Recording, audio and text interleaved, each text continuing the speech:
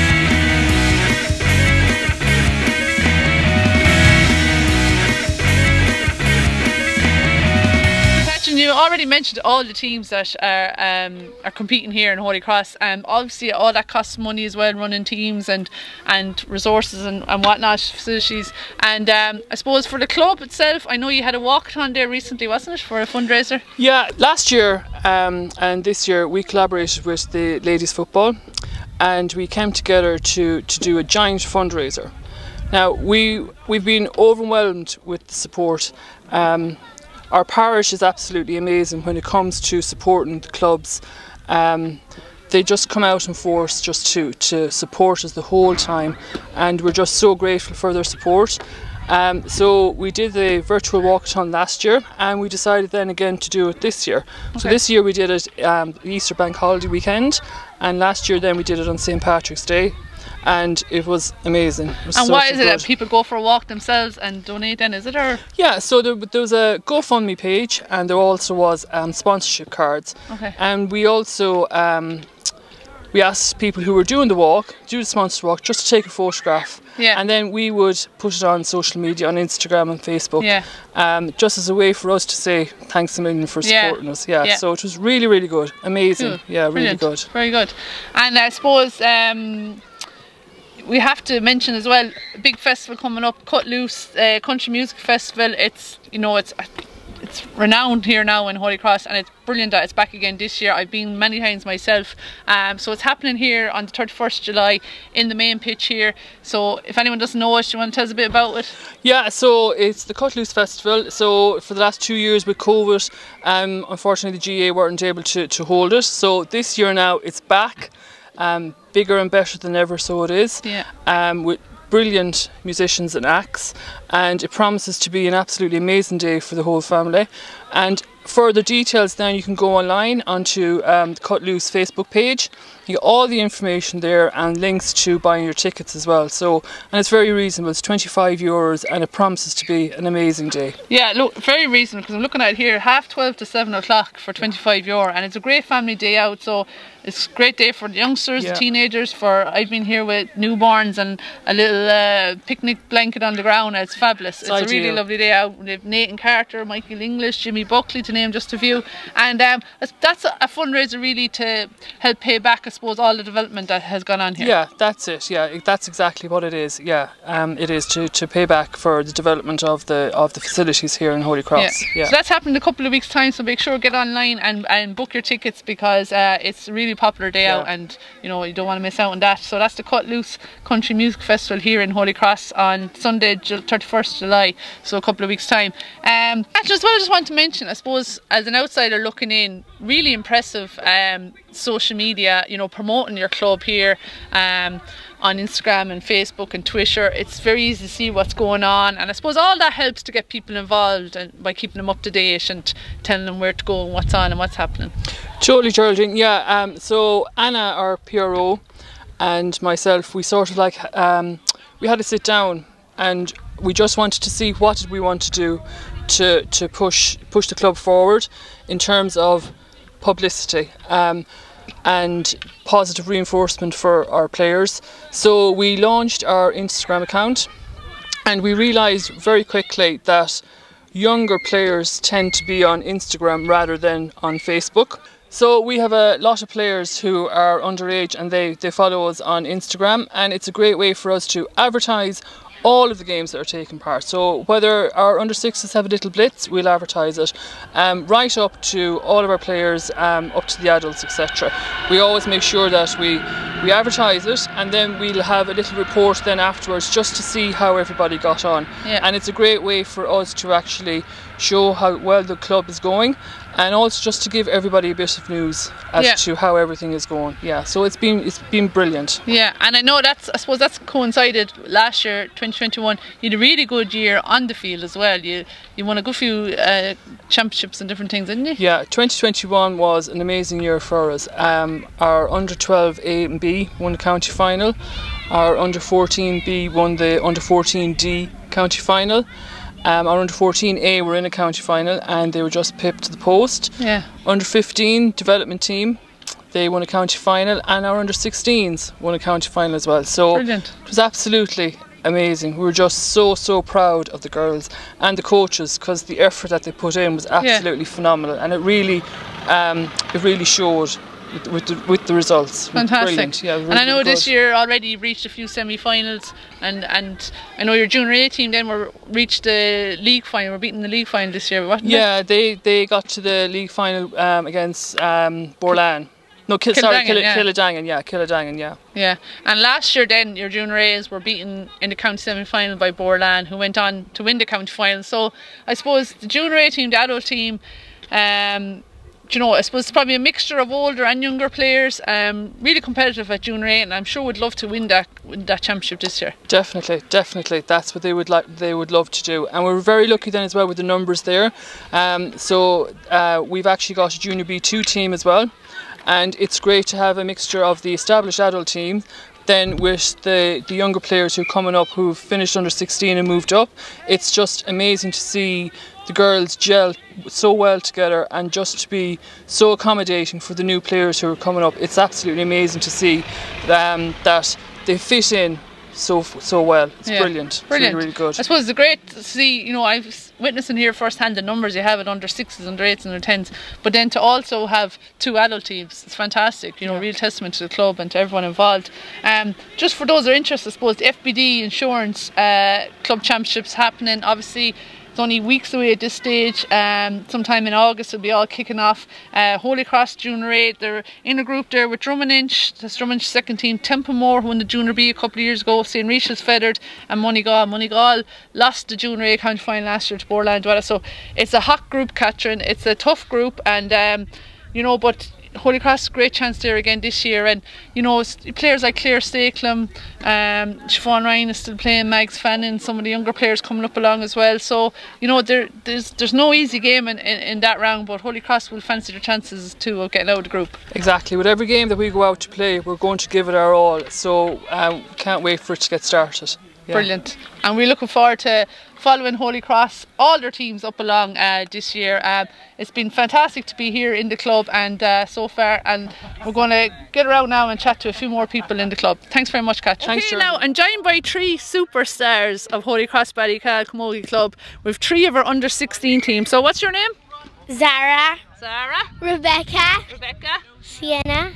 Now I'm told 2 of you are sisters, so which 2 are sisters?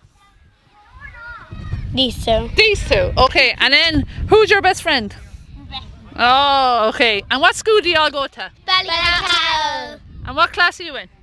Seniors, juniors. Very good. And have you got your holidays yet? No. You're still going to school? Yeah. And when are you getting your holidays?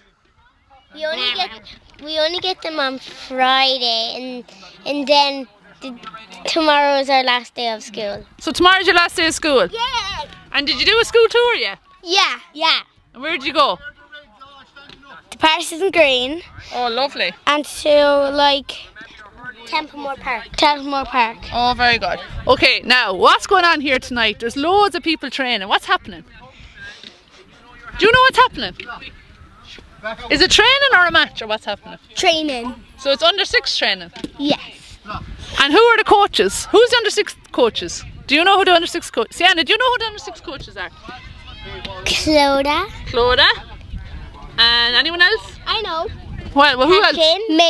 Maeve. And Catherine. And are they nice coaches? yeah. Or are they cross sometimes? No. Did they ever give out to you? No. Never? No. Did they make you say that? No. So they're really nice coaches? Yeah.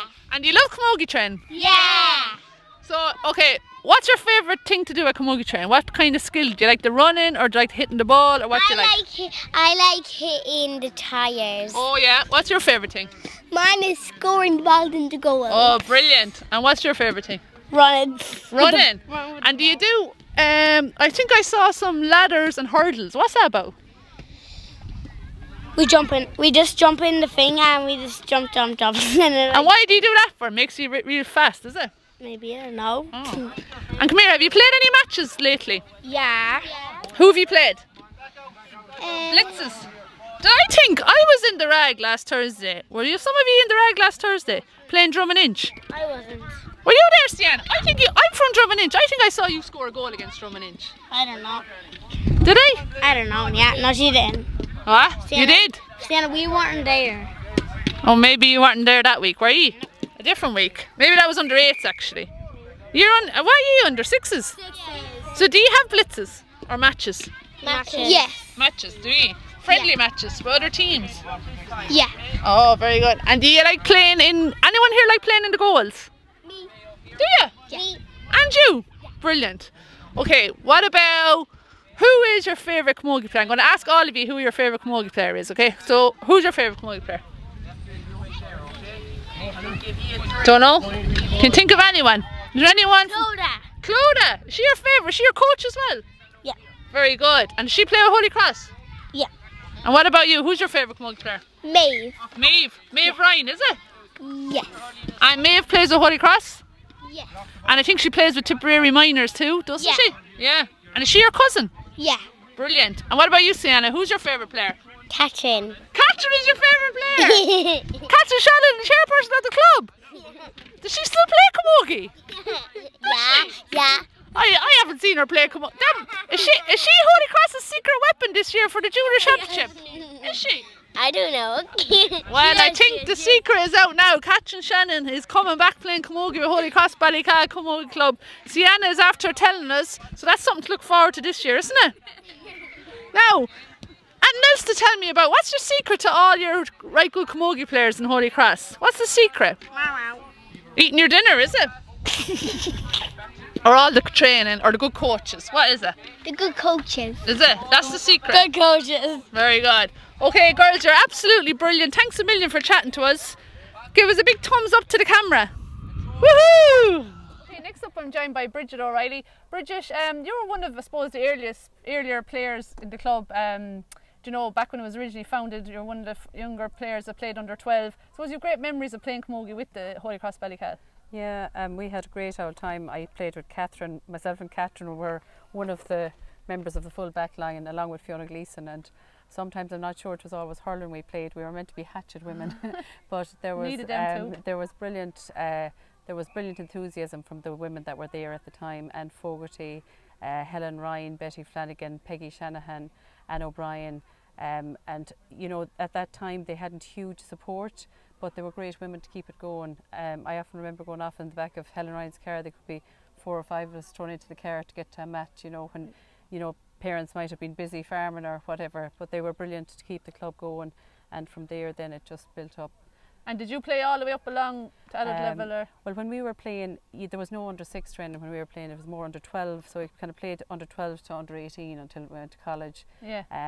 But nowadays, like, you can just see the skill level is so different. You know, from an early age, they're coming down here at under 6 level, and there's such a focus on, you know, teaching the skills and the stick work, and children probably have longer to practice and get more proficient in the skills of the game. So and it's brilliant. They've blitzes at under 8s and under 10s, which wouldn't have been, I suppose, when we were playing. You know? Yeah, and they're non-competitive too, so you know, that suits some children as well. The pressure isn't on, so it doesn't matter really about the scores once they all get a chance to play. That's the biggest part, I think, to keep them with it, because some of them take longer to really show their skills. And I know you're helping out with the under 10s this year. You have a daughter, Emer, playing, and then your older daughter, Aoife, you were commenting earlier, you know, she's finished with the under 16, she's moved up, I suppose, to adult level, and you were really impressed with, you know, how she's got on since she's joined up with the adult teams. Yeah, I suppose with the adult teams, there's again great support, like Tom Dwyer, Eamon, Alan Joyce, Phil Cal, Declan Carr and Noel Ryan, to name but a few, and Seamus Heaney as well. So all of them, there's a huge team that put in huge work to train them, and again they have 2 teams there, so it means that all the girls get a match, and it just keeps on bringing on their confidence. They actually probably get more enjoyment out of it. You know, they know they'll get a game no matter what. Yeah, and it's great that Tipperary County Board first time ever had an under 21 competition. Yes. I know Holycross are in that. I know you've a county semi-final tonight that you're rushing to get to, but that's another for age group for the likes of Aoife and her friends to play. Yeah, it's brilliant, and it is very competitive. You know, it just keeps the girls in sport, which is really important, because if the competitions aren't there, they tend to wean off quicker, I think, than the boys. Yeah. So best of luck to the Phil Kell and all the crew tonight. and hopefully that they'll be successful tonight. By the time this goes out, you might have played a final since, who knows. What you call as well, I suppose this year as well, I know you entered 2 junior teams in the league. So you have your normal junior A, but I think, was this your first time entering a second junior team, a junior B2, yes, I think? Yeah. And that has proved very good as well. And it just shows, I suppose, the strength of the club that they're fielding 2 adult teams now, as well as huge numbers at underage. Yeah, and I suppose even for the young girls coming on, you know, they can see the older girls. Some of them will have sisters on the older teams, and they can see that there's a pathway for them, that they can keep on going right into adulthood. Like on some of those junior teams, we have women playing that are in their 30s and 40s and still have a huge level of fitness, which is really inspirational for the younger teenagers and the under 20s, that to see you can still stay playing the sport, you know, that there's a platform there to keep continuing on with it. I suppose you're a former player, you know, now you're a parent. You know, how important was it for you to have, you know, to see your daughters playing, or how do you think it's important for them to stay playing, you know, whatever sport it is? Absolutely, yeah. I think sport, first of all, is for your own mental health, to keep you fit and to give you an outlet to be outside and get away from the screens, and you know, and to be with your friends. And again, in the local area, that's where you hang around with most of your pals, and you know, oftentimes the best play dates arrive from you know, after a game. Someone will go back to the ice cream shop or whatever, and you know, so I think it's really important for any child to keep into sports, whatever. So it's great to see for the girls there is such a selection of sports, and one complements the other. Like we've a football team as well, we've ladies Gaelic football, and we have teams from under 8s up. And again, they just complement each other. When you have the younger girls, sometimes handling the bigger ball is easier for them, but then they get used to tackling, and then they're not afraid to tackle when it comes to being on the camogie pitch. Brilliant. So yeah, I think it works well all around. And I suppose all that, those teams, the success, the numbers, training, I suppose that couldn't happen without the fantastic facilities here. And I think, you know, I was talking to Catherine, it's the envy of, I suppose, nearly every club in the county, the facilities here. And how much does that benefit training, organising training sessions, having matches? It's a huge benefit, but I think the success of the club is much more reflective of the community spirit in Holycross and Ballycahill. There's just a really brilliant spirit, and whenever there's anything to be done, everybody kind of puts their shoulder to the wheel, you know, like even with different fundraising events, everybody just, you know, gives a bit, and that's the difference. It's same with, if you look at the trainers here this evening, everybody comes down and gives a bit. If somebody's going to, if they're caught for their older child going to a match, somebody else will step in, and I think that has led to, you know, the facilities we have here. Plus, we have some really good people that had great vision back years ago to actually, you know, put into development pieces when maybe it was less expensive, and they had a great vision to develop the club. So again, we've been blessed with the people that have surrounded us. Brilliant. Bridget, thanks very much. No bother. After getting a real flavour for the club here, thanks to Bridget as a parent and I suppose an underage coach and a former player as well. Bridget, thanks very much. Thank you very much. Thank you. Now I'm joined by Liam McCullough. He's one of the coaches with the under 8 camogie team. Liam, it's a buzz of activity here this evening. Who have we training out in the AstroTurf? This evening, every Thursday evening, we have the under 6s on the bottom half of the AstroTurf and the under 8s here on the top half. So. And then I think in the pitch here beside me there's the under 10s are out there. Yeah, so it's brilliant to see it all happening. You're involved in under 8s. Are you involved with them long, or how did you get involved? I suppose this year my daughter has moved up to the 8s this year, so I helped out. Frankie McGrath is doing most of the organising there, so I helped out this year. And last year I was with the 6s with Catherine there, was running the show with the under 6s last year, so we were helping out there as well. So it's easy to come down and do your bit when, you know, there's such good organisers here, have everything set up for us. And is it once a week you train? Yeah, we train Thursday evenings. Every Thursday evening we're here, and then we might have, depending on who we're playing against, we might have a game against another team, like Drum one evening we played Schliefvale, but most of the time that'll be on Thursday evening, but sometimes, you know, if needs arise we might play on a Saturday. Yeah, and then I know there's different blitzes run different times, different clubs and the county blitzes and stuff. Do the kids enjoy them? Or? Oh, they love them, so that's what it's all about. They'll come down here on a Thursday and they'll like that, but it's all about going to the blitzes. We were at the county blitz down in Ballyluby already, and we've had our own blitzes. We had one in Ballycahill, and we were in Cashel there recently as well. So very good. And what kind of numbers have you at under 8s? We're very good now. We have 24, 25 on the group altogether, so most evenings we'd have 20 down here. Brilliant. It just makes it a lot easier when you've good numbers like that. It makes it a lot easier to go through the activities and the drills and the games. And what would you say, if you talk to other people, would you encourage them getting involved under 8s or? Oh, certainly. It's probably they're the most enjoyable ages. Like the under 6s, it's just for the fun of it. It's for the enjoyment. Yeah. The enthusiasm. They're mad to come down, and the under 8s as well, carrying it on this year. And I see as well so many of the under 10s are out there. Like they're the best years to be involved because you're just down for the fun, the enjoyment. Yeah. For the blitzes, it's winning is great, but it's partaking is what it's all about, and all the girls are happy just to get out and play. They want to play in goals, they want to play forwards, they want to keep moving around the field as much as possible, which you probably don't get those opportunities maybe when you move up through the years, when you're up at the older ages. Sometimes the positions are more set. Yeah, and I suppose they're meeting their friends and they're having fun and they're chatting. That's it, yeah, it's friends, yeah, because they're coming from all sides of the parish here. Like we have the Holycross girls and the Ballycahill girls, so they're coming over here, and as I said, we played our blitz in Ballycahill earlier, so it's a great chance for all the girls in the parish to come down and meet and mix with their friends. Brilliant. And just what a typical training session now for under 8s is that I see you have stations set up there. Yeah, as I said, Frankie McGrath does a huge amount of the organising, so we come down here, generally he has the station set up, and at the start it's all about the fundamental movements. The ladders are out, the hurdles are out, we're running, twisting, turning, all that, and then they'll take their break. And after that, then there's some drills set up for your basics again of the striking, getting comfortable holding the hurley, blocking, batting the ball, all those. And then again, they'll have another water break, and then they'll play their fun games, their mini games at the end. Brilliant. So perfect. Great stuff. So thanks very much, Liam. No problem. It's been a brilliant evening here in Holycross Ballycahill Camogie Club. We're after meeting some wonderful people here involved in the club and met some future stars, and we hope you enjoyed the podcast, and we'll see you again soon.